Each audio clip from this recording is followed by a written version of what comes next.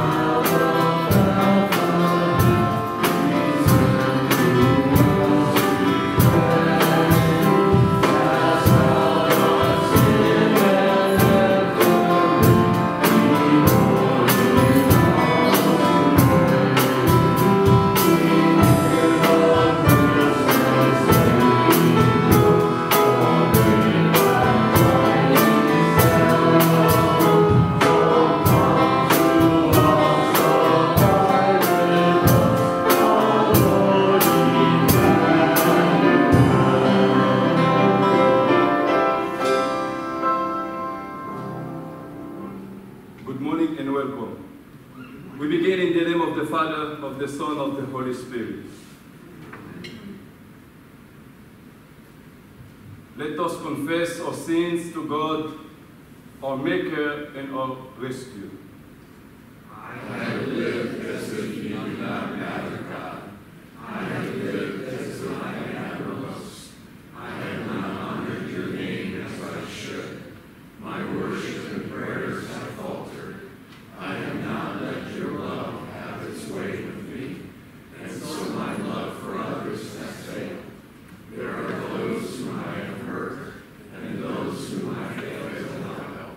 My thoughts and desires have been soiled with sin. Hear my heart cry out, dear Lord, as this most troubles me. Almighty God, in His mercy, has given His Son to die for you, and for His sake forgives all your sins. As servant of Christ, and by His authority, I therefore forgive you all your sins in the name of the Father, of the Son, of the Holy Spirit.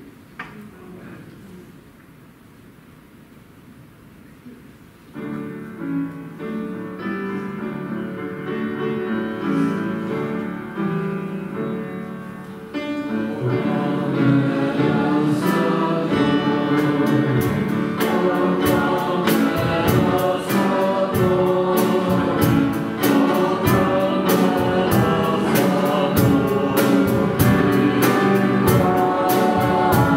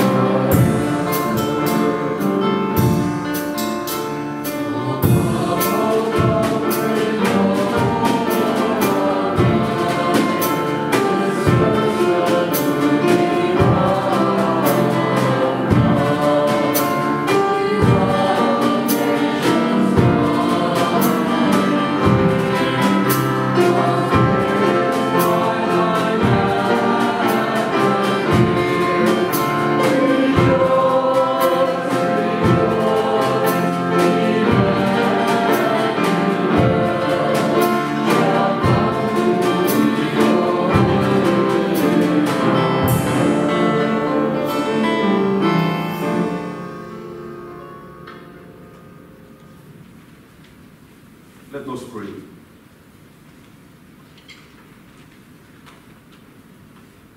Lord Jesus Christ, we implore you to hear our prayers. Give light despite the darkness of our hearts. By your grace, visit us. Come with your mercy.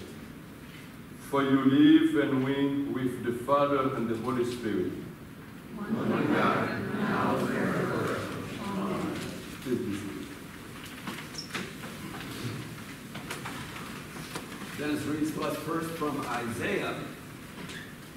700 years before Jesus, if you remember, this later becomes Jesus' first sermon text himself, the promise of the Messiah coming to our rescue. The first lesson from the book of Isaiah.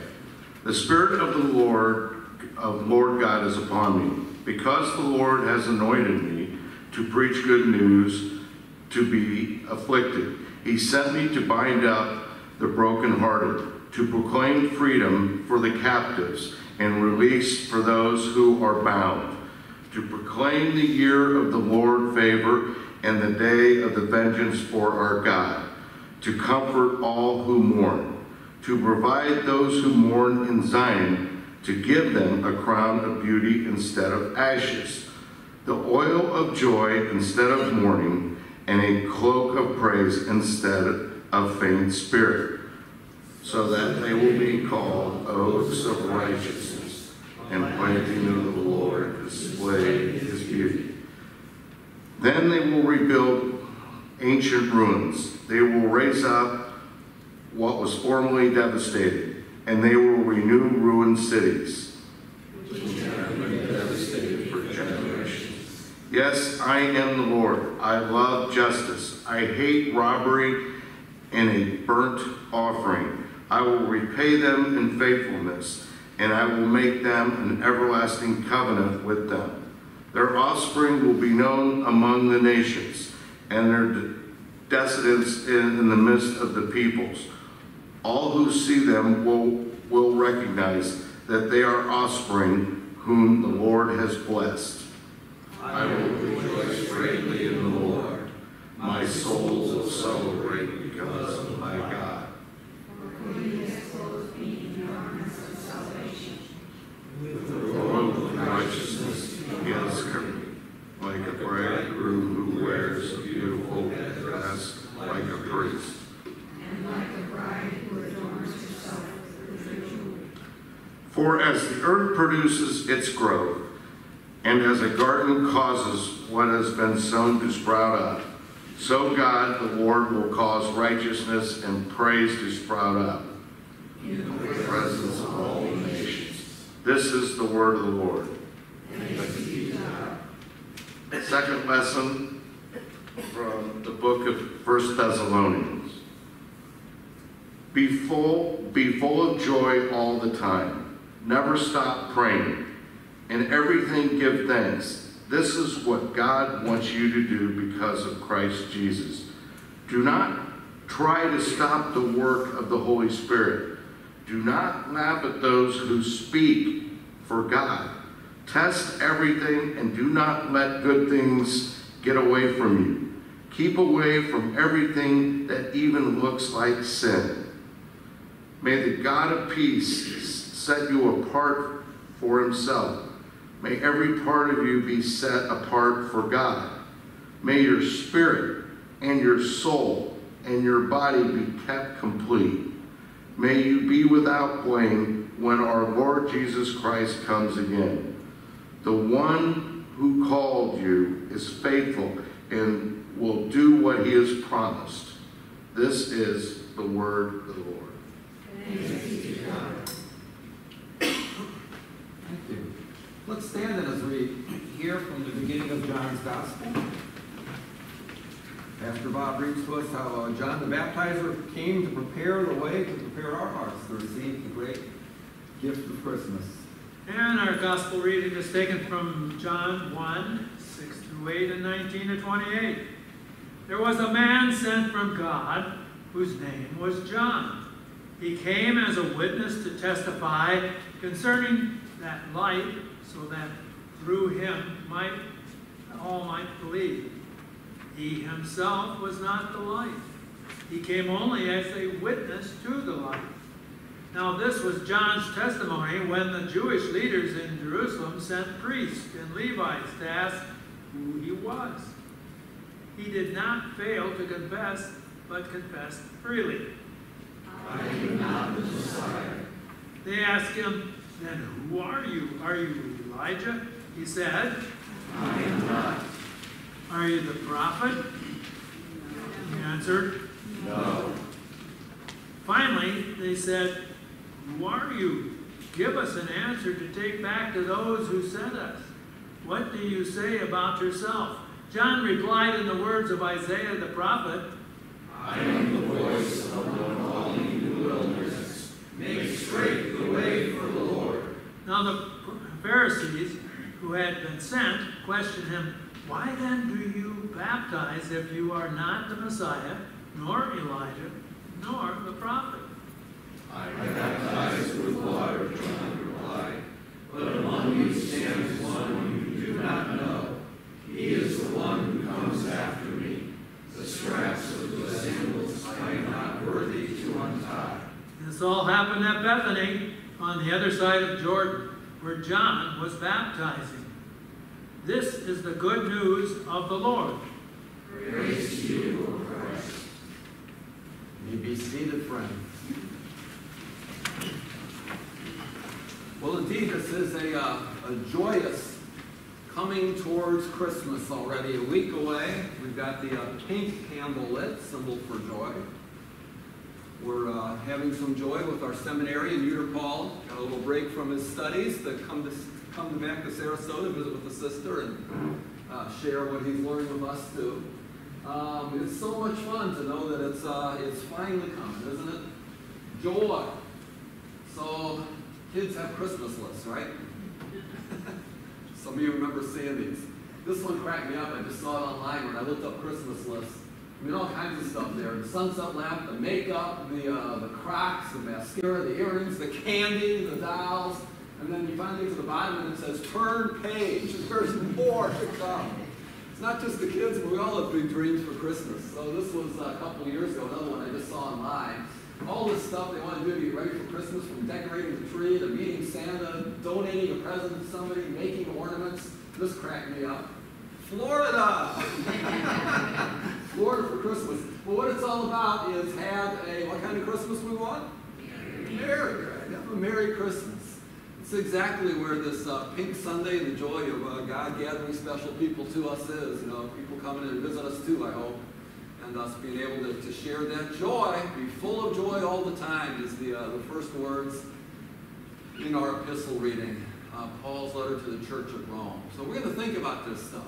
It's really reading like a Christmas list, what God has for us in this word from Paul. Be full of joy all the time. Joy, it seems to me, is something that just really has to look forward, you know. Not everything makes me happy, but if I've got a hope that God's going to set stuff right in the future, I can have some joy. Full of joy, because Christmas is almost here. The good thing is coming. Jesus is going to do so much more for us than we can imagine. Full of joy. Another thing on the list, Paul mentions prayer. Now, to me, prayer doesn't do so much with the future, but I often pray when I'm worried about people that are around me. Prayer has something to do with love. I'm anxious for somebody or for myself. It gets me praying. So that's another great gift that we have from God, that we can actually talk to the power of heaven and know that God is eager to listen to us. Joy, prayer, he's got a third gift for our list here, giving thanks. I'm often thankful for things that have already happened. I believe that these gifts have come from God. So faith kind of grasps hold of what God did in the past, and it looks forward to what he's going to do next. I think of joy and prayer and thanks. If you're listening to me, I'm thinking of how that relates also to hope and faith and love. It's always interested me when Scripture does things in threes, like Father, Son, and Spirit. Tomorrow, today, and yesterday, it's kind of the totality of what God wants to give us. Wouldn't it be a wonderful Christmas if we had all that stuff?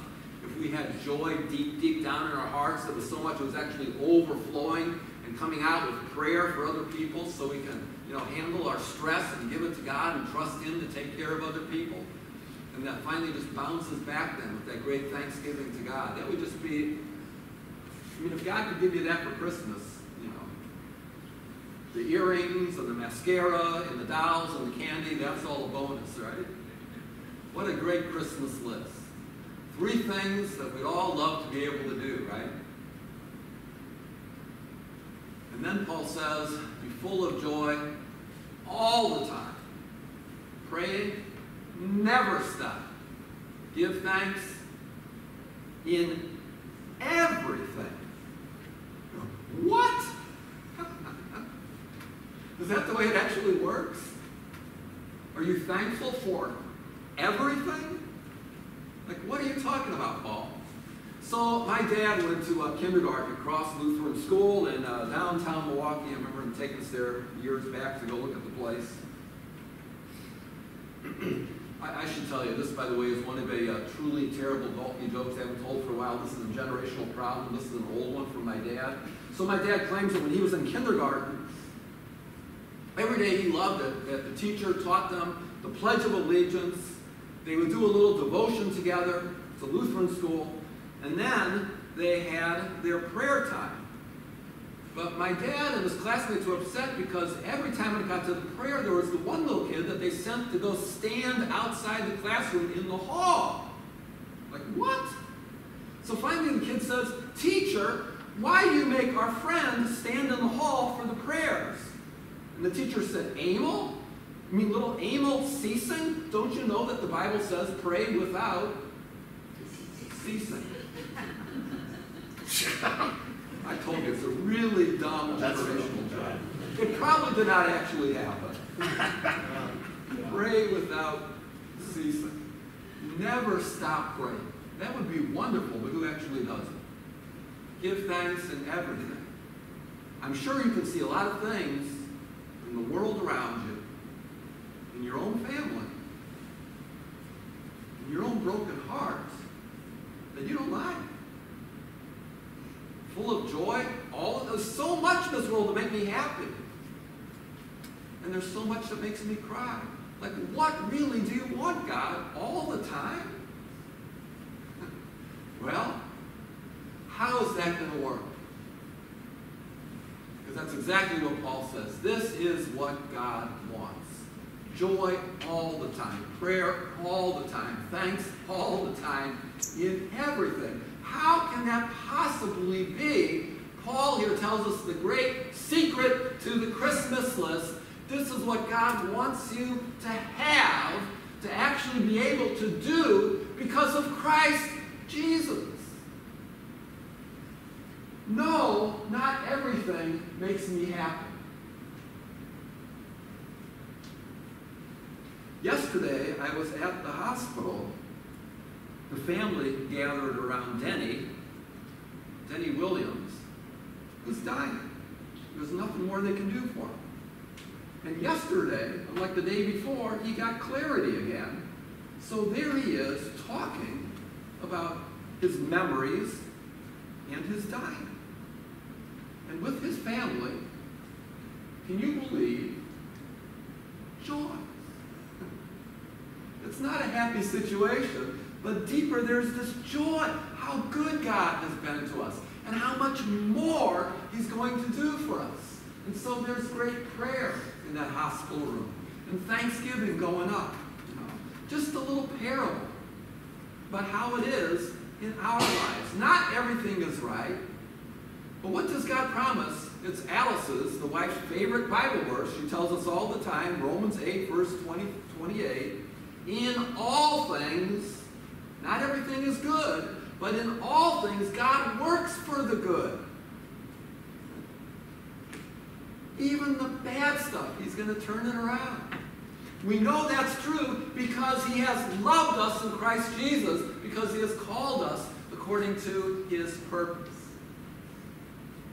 So I had fun Wednesday and the weeks before that in our rehearsals teaching these kids from our partner preschool here. 4- and 5-year-olds half of them had never heard the Jesus story. They didn't know whose birthday Christmas is, right? And yet, right away, their little hearts take to it. And we're teaching them the song. So in this picture, we're going, the stars in the sky look down where he lay. The little Lord Jesus, asleep on the hay. And the kids have great joy then, acting out the story for the parents and grandparents and friends who filled the church here. Just, remembering the great stuff of Christmas. So Pastor Ted caught this picture. I was over here on the side talking to the shepherds, getting them ready for the angels coming. And Pastor Ted stood up with his camera and he grabbed his shot, and it just cracked me up. I mean, I got all the anxiety of Joseph here. It's like, oh my goodness, I got a baby all of a sudden. And this one's a big deal, right? You can kind of see a little worry on his face. And there's Mary. She's much more practical. But his feet are cold, So she's kind of working it out, Glad for the gift. But this was the innkeeper. And she really cracked me up. Wouldn't you just love that? Like, Pastor Ted, why are you taking my picture? That's what it's all about. Like, yes, little girl, you got it. If you want joy, prayer, thanks at Christmas, for heaven's sakes, remember it's about the Christ. I mean, so often Christmas can just go screwy on us, right?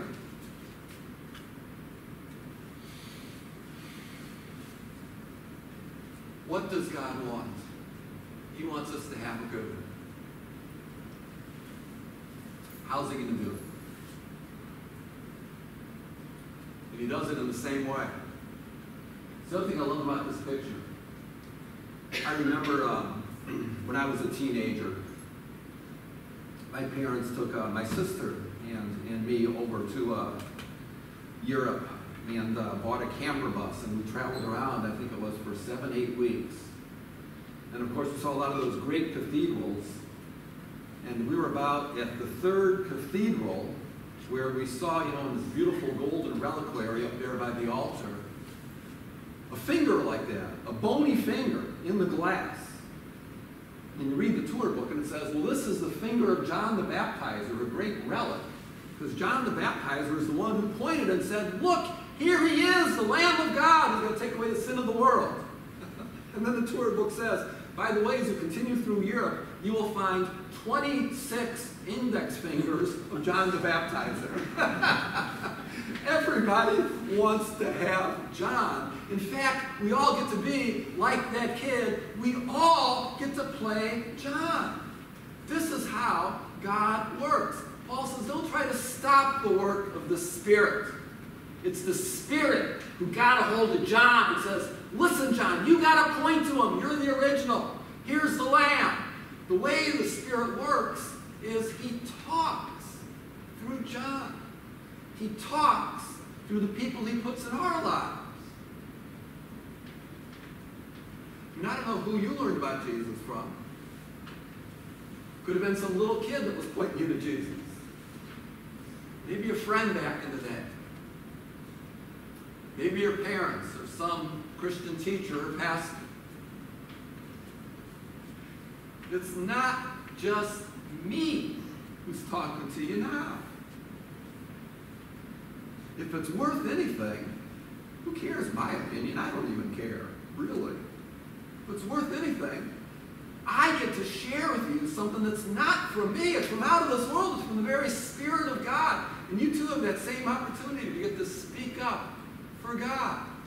So it's very easy to say, well, Pastor Stephen had a nice sermon. He talked about joy and prayer and thanks, and it sounded good, but now I'm home, and I got the real world, and the family's coming, or the family's not coming, and I've got these hopes and dreams and desires for Christmas, but who knows? We know how the world really is. And we can just kind of like shut it down. Foolishness! This text is like Paul, like grab us by the chin and go, what are you, crazy? It's Jesus coming for joy, for you, to fill you up. He's really here. Take it to heart. It's for you. It's you can talk to him and give thanks. It's the Spirit speaking to you. He's designed this whole thing that I'm standing here talking, and you're there with your rear end in the pew because Jesus wants you to know right now, I am coming with my gift for you. Rejoice. Tell me what's going on, says the Lord. Give thanks in all of it. I'm going to work it out. Of course, don't believe everything that every knucklehead says to you. Even my words, you got to test them, right? How do you know that somebody who pretends to be speaking for Jesus is really speaking for him? Test them. How are you going to do that? If you're going to test anything, you got to have some ruler, some yardstick, something you can be able to measure it against. Well, measure their words against what the Spirit has spoken before. God makes it really easy. He says, you want to know if the talker is telling the truth? Compare it to what I gave you in black and white. If I'm telling you to jump off the Brooklyn Bridge, you can look it up. Your life does not belong to you. You do not have the right to do that. Right? It's all very quite clear when you look at the book. Test it. If I'm telling you about jump into the arms of God and rejoice in the joy He has for you, check that out in the book. Is that what it says? Can you have that joy? It belongs to you. Test everything. Don't let the good stuff get away from you. Draw it in close. But if somebody's speaking foolishness to you, if they're trying to sell you stuff, you got to buy this or Christmas isn't going to work. You don't have to buy all that garbage. You don't have to fall for every temptation. Push that stuff away. Focus on the good stuff. Again, I just love these patterns in Scripture. Do not stop the Spirit. Don't laugh at those speaking for God. Don't let the good stuff, pull all that stuff, the Spirit and His work and those words and the good stuff that He's got for you. Pull that all close. Hug it right into your heart. But the bad stuff, blah, keep away. It's so visual. It's so true. Why?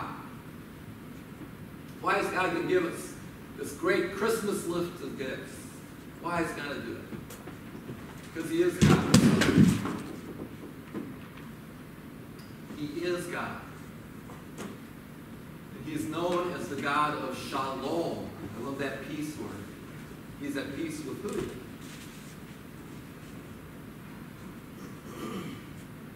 He's got peace in Himself, right? There's no trouble inside God. That's not what He's talking about. Glory to God to the highest, and peace to who? His people on earth, to us. And God is at peace with you.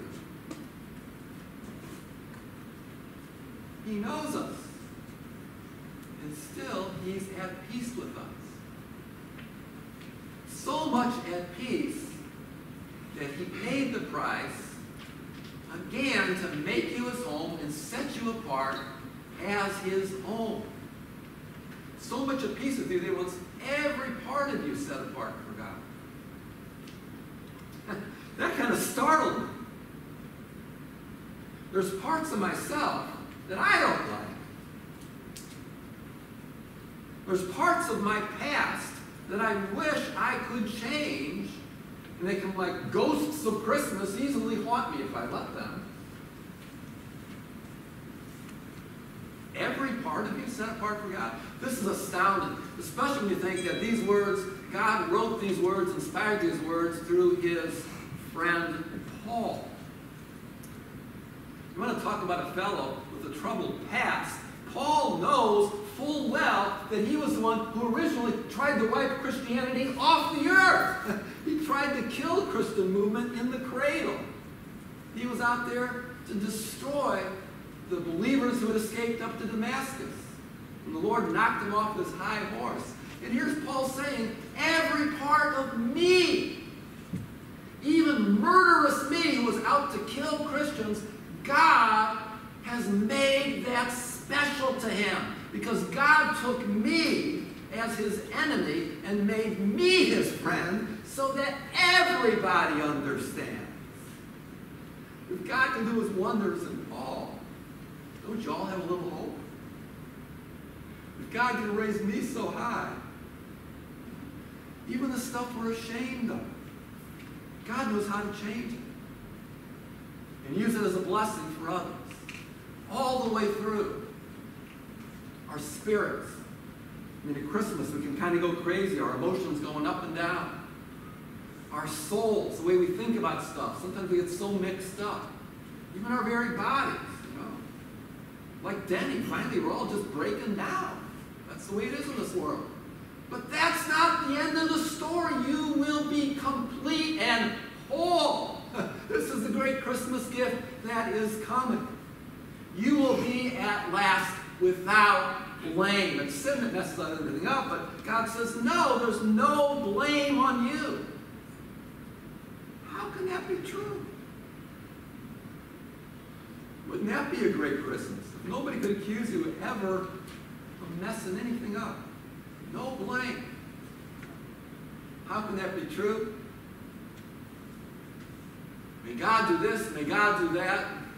May God keep you whole, and may you be without blame, as Paul is saying, maybe here? Quite the opposite. It's all absolutely true because Jesus is coming again. Remember, he came the first time to be your brother. Conceived in a womb, born of a virgin. He came that first time to take up on himself your sin. He came that first time to finish everything, rising with new life for you. And he's coming to you now with his words, with his own body and blood to fill you up with his resurrection strength, of all that forgiveness, so that before God you do stand blameless even now, and at last washed, baptized, completely made new. When he comes again, you will stand blameless. The Father does all this stuff because he promised it. And he cannot lie. He's so faithful. He's going to get it done. I mean, that's a Christmas list. I just touched on all this stuff. Joy and prayer and thanks, the Spirit for you, his word, the speakers, the peace, how you're set apart for God's own purpose even today, complete and blameless, the faithful Father. And you can turn the page and get more from the Scripture. So much Jesus has done for us. A great Christmas list. All true because he's coming again.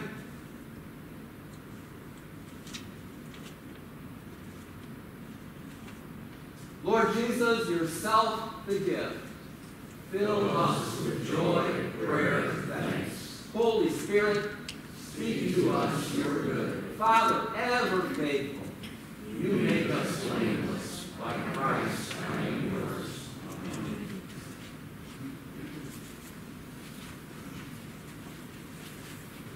We're going to gather up our gifts and gather up our prayers. Thank you, Denny, Brad.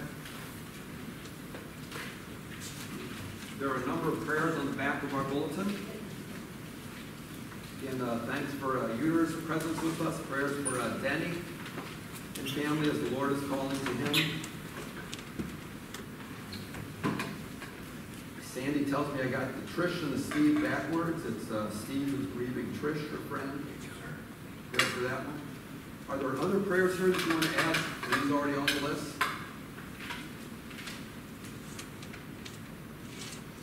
The other one I need to mention is some of you know Julie and Sean Smith. Sean's father, Dave, had a health crisis, and yesterday was at the intensive care unit. I'm not sure where that stands today. And prayers there for Dave, the Smith's dad and grandpa. Are there other prayers? Joy? Praying for Kira. Granddaughter Kira, the Lord's care and guidance.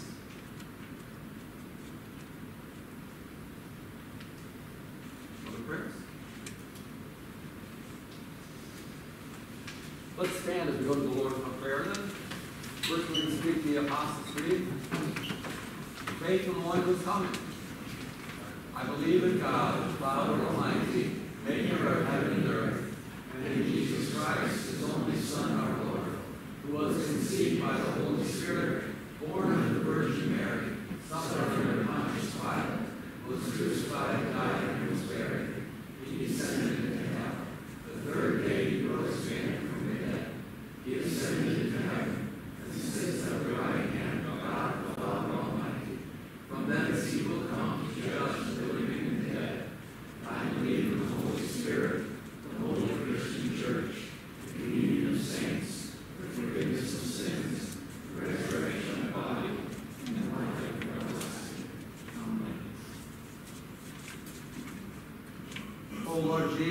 Savior coming to the rescue, pour out your Holy Spirit into our frail hearts. Make us strong and whole to receive the joy that overflows with prayer for others and gives great thanks for you and for all you have done for us, the gift of the Father. Keep us faithful, Heavenly Father, even as you have been so faithful in your love for us. Lord, in your mercy, hear our prayer. We ask, Holy Spirit, that you would breathe new life into this dying world.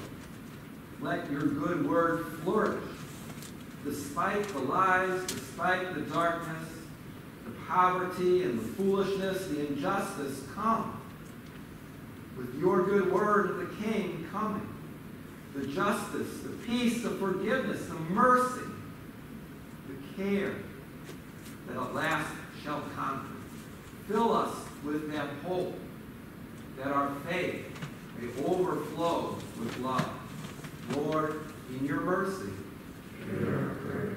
As you have called each one of us in the waters of baptism, called us into the great family of faith spanning the globe through all the generations, Lord, we are mindful that you still care for us each and all. So we pray that you would give that healing and that strength and that comfort so desired by Debbie, Wesley, Roger, Shirley, David, Denny, Sandy, Joe, Kim, Ken, and Don. Comfort for Steve grieving Trish. Care for Dave. Wisdom and strength for Kira, Lord, for each of us in our need. Praising you for Seminarian Euder and his growing. Asking that, Lord, you keep each of us growing in your good word, sharing your kindness. Lord, in your mercy, hear our prayer. As those invited to the family table where Jesus comes to us, as those looking forward to the feast above that has no end, already now, Jesus, we lift to the Father the prayer that you have taught us to say. Our Father, who art in heaven, hallowed be thy name. Thy kingdom come, thy will be done, on earth as it is in heaven. Give us this day our daily bread, and forgive us our trespasses, as we forgive those who trespass against us. Lead us not into temptation, but deliver us from evil. For thine is the kingdom, and the power, and the glory, forever and ever. Amen. And with John singing the Lamb, together we pray. O Christ, the Lamb of God, you take away the sin of the world. Have mercy upon us. O Christ, gentle Lamb, God sent, you take away the sin of the world. Have mercy upon us. O Christ, the sacrificed Lamb who is God, you take away the sin of the world. Grant us peace. Friends, our Lord Jesus, that very night that he himself was betrayed to death, he took the Passover bread, and when he had thanked his heavenly Father, he broke it, he gave it to his disciples, saying, "Take and eat, this is my body, this given for you. Do this as often as you eat it in remembrance of me." The same way Jesus took the cup after the supper, and again, when he had given thanks, he gave that to them, saying, "Drink from this, all of you. This cup is the New Testament in my blood, this shed for you, the forgiveness of your sins. Do this as often as you drink it in remembrance of me." The peace of Jesus for you, friends. Also for you. Thank you. You may be seated after the band receives the supper. They will be leading you in song, and we'll come up 6 or 7 at a time to receive the gift.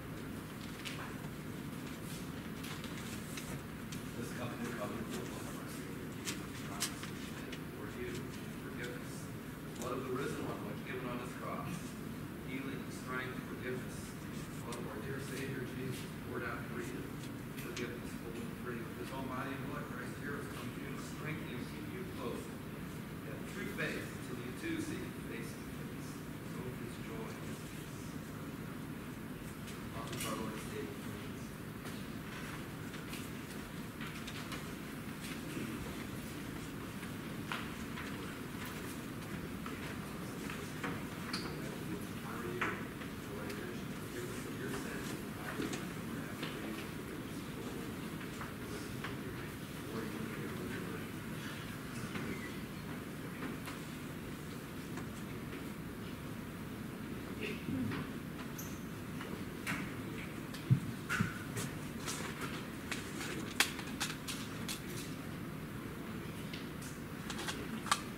own body and blood, Christ who has come to strengthen you, to fill you all with wisdom, to see the life everlasting, till you too see him face to face, still live with each one.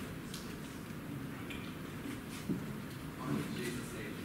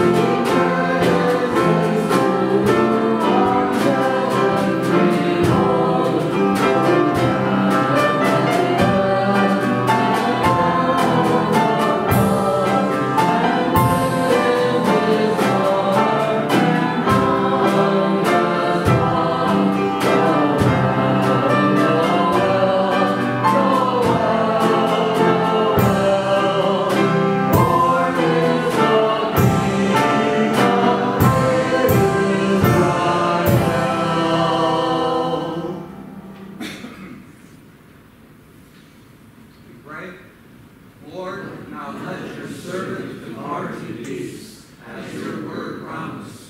For mine eyes have seen your salvation, which you have prepared before the face of all people, a light to enlighten the Gentiles, and the glory of your people Israel. Glory be to the Father, and to the Son, and to the Holy Spirit, as it was in the beginning, is now, and never shall be, world without end. Amen. The Lord bless you and keep you. The Lord make his face shine on you and be gracious to you. The Lord look on you with favor and give you peace. Amen.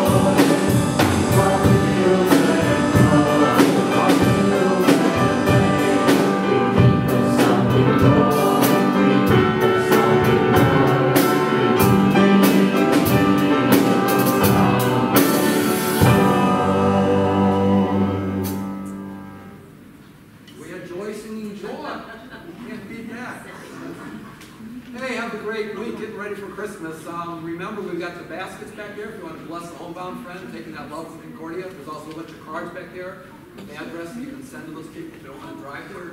Just send a note in the mail, and they'll be blessed by that too. Bible study and coffee next door, if you can join us for that. Blessed Christmas, see you next week. There it is.